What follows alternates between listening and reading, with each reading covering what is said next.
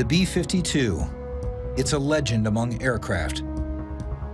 For more than half a century, it's led the way in every major U.S. bombing campaign. So this is the B-52H Stratofortress. Here in the community, we call it the BUF, which stands for Big Ugly Fat Fellow, although that acronym is open to interpretation.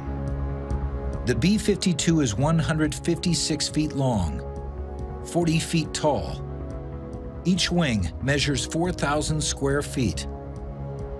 It's one of the largest bombers in Air Force history, and it packs a deadly punch. The B-52's greatest strength has always been its ordnance capability.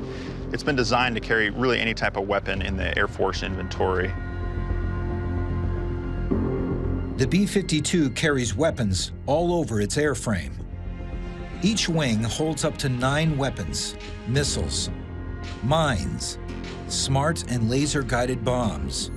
Inside, there's room for 27 more, as well as 8 nuclear cruise missiles. This gives the BUF a massive payload of different weapon configurations. The B-52 carries 70,000 pounds of weapons, more than any other plane in the Air Force arsenal.